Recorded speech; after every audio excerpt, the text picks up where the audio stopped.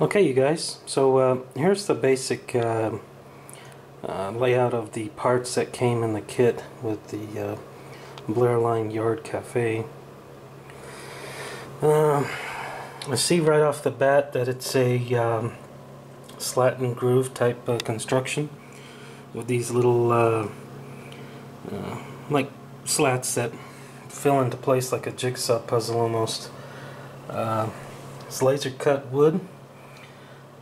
Some of the details, wow, some of the details are on paper thin wood and are very, very thin, such as these are the bars that would go on the windows, and those, believe it or not, are Venetian blinds cut into thin, very, very thin wood. You can see it's been laser cut and kind of burnt a little bit. This is something I will have to read the instructions on, because I know a lot, just about most of these craftsman type kits will warp when you try to paint them. So I'm going to read the instructions, and then I'm going to see where to go from there. I'll probably have to primer these first. But you can see that for the most part they kind of fall out of there pretty easy. This probably being the inside wall. I imagine it goes right there. But you can see it just kind of fits into place. And it looks like it would probably fit right about here, with the two grooves lining up and the door here lining up with this little gap in the wall there. So when I stick it in the hole, it looks like, okay, I gotta see what I'm doing first. It looks like that. So it'll be fairly easy to put it together. The hard part will be the painting, and if I read over real quickly on the painting, to avoid having wood warp, we strongly recommend that you paint or prime all parts with an airbrush or any inexpensive spray paint from a can. Huh, okay. Oh, and on the back here, there is actually diagrams showing you what color, such as B2 should be painted aluminum, and S10 should be painted red, etc., etc. But yeah, the details are, well, you can see them for yourself.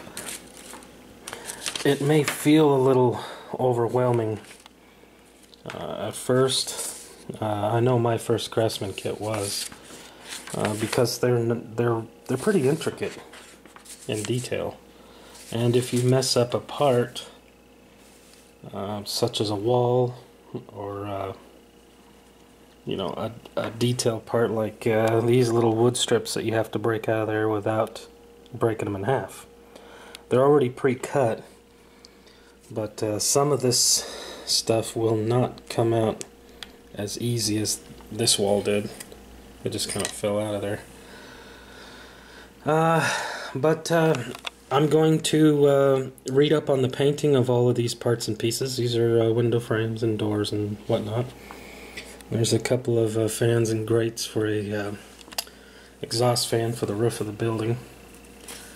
I'm going to read up on this, and I will get back to you with the construction of the building, and pretty much show you, not from start to finish on this one, because it's going to take so long with the drying process and all that, I'm just going to primer all of these pieces.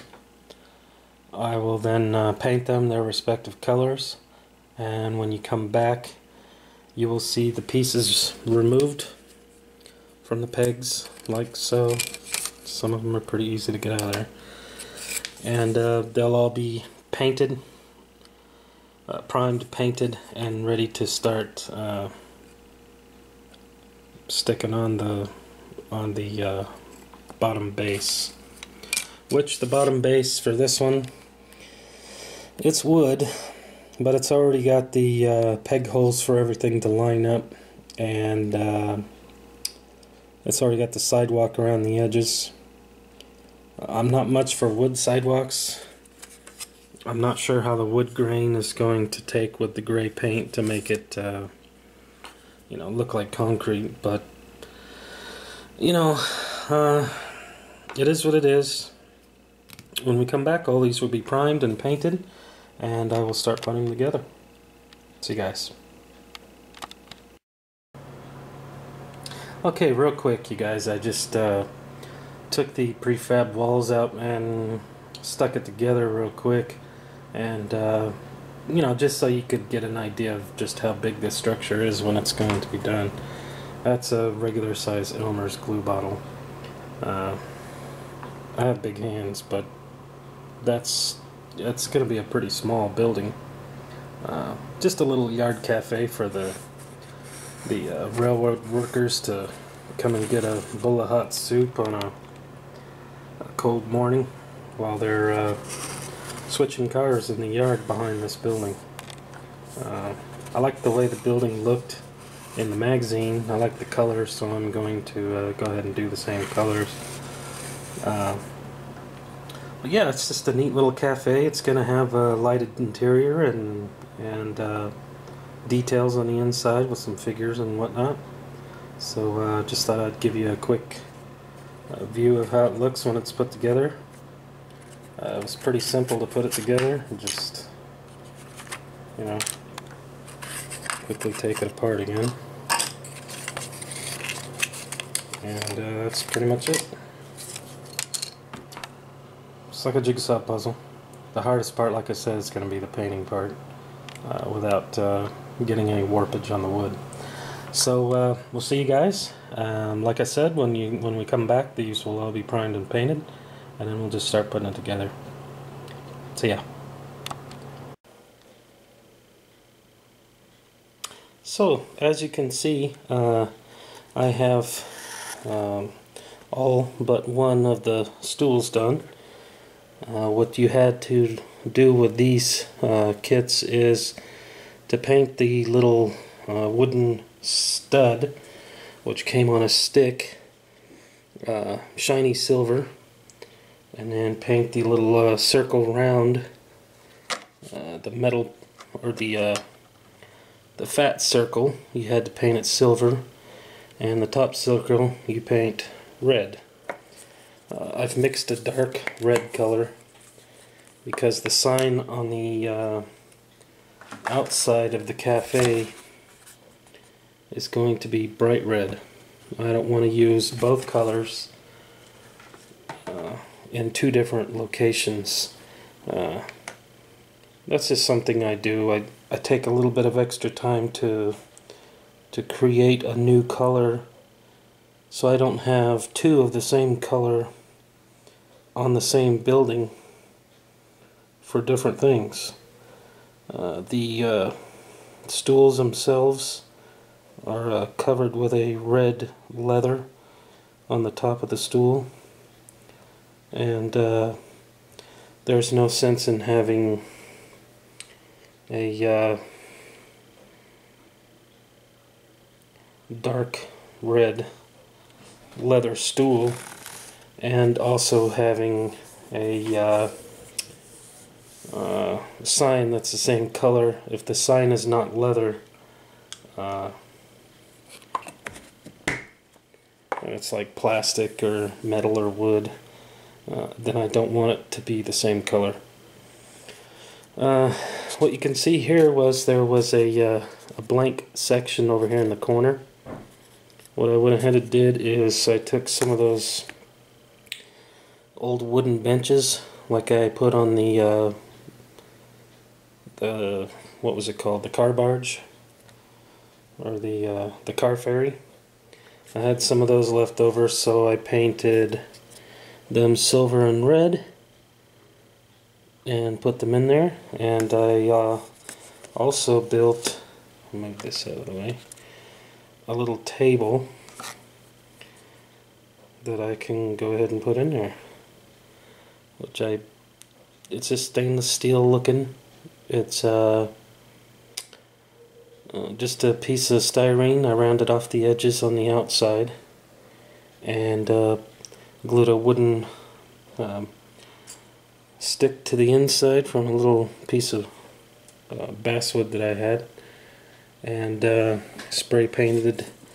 All of the silver is Krylon matte aluminum, and this kit actually recommends that you use spray paint or an airbrush.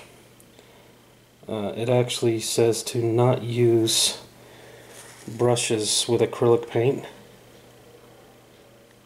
I'm not sure why, really. I'm going to put this in place. And it actually says to use a wood glue, or it says a yellow glue, whatever yellow glue is. I'm assuming it's the wood glue. I have Gorilla Wood Glue, which is kind of a yellow color, but it's pretty strong. I used regular Elmer's glue, washable school glue. It'll work. Also, the super glue does work on this wood even after it's painted. The countertops, I had to pre-spray shiny silver, the Krylon aluminum color, and this stuff it's really thin. You can see how thin this wood is. This is basswood. It's not paper. It's like balsa wood. It's so thin, it's paper thin. You have to be very careful when cutting it out of the grooves and when you're painting it. I imagine the warpage is why they tell you to be careful on the painting part. This counter will go here. I'm not going to glue it in place yet because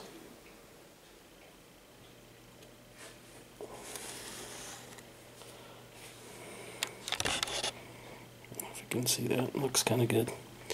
So inside I put a little stove and counter with sink. I have a little refrigerator here. I don't know if you can see that real good. The refrigerator is made out of 2 Lego Fat One pieces. I took this out of a house that I built. This little house. I built this a while ago, and has a removable roof with an interior. I showed it in one of my previous videos. This is all built out of strip wood and basswood. It has a little screen door porch on the back. But yeah, this is all built out of balsa wood and stuff. And you can see the bottom. But I didn't need this house, so I took the kitchen stuff out of it. And I'm going to put the fridge in there. You can see there's a little stove in there, and then the sink. The sink does have a little faucet with handles. I have some people I'm going to stick in there that I've been getting together.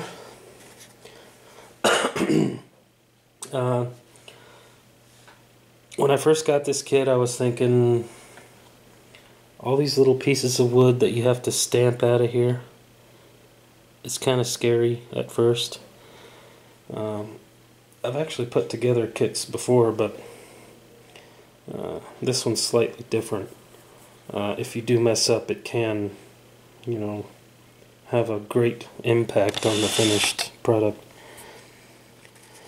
But for now, I'm doing pretty good on it. I have the front wall painted, and the side wall that goes over here, and the overhang for the front area. But it's coming along. See you guys.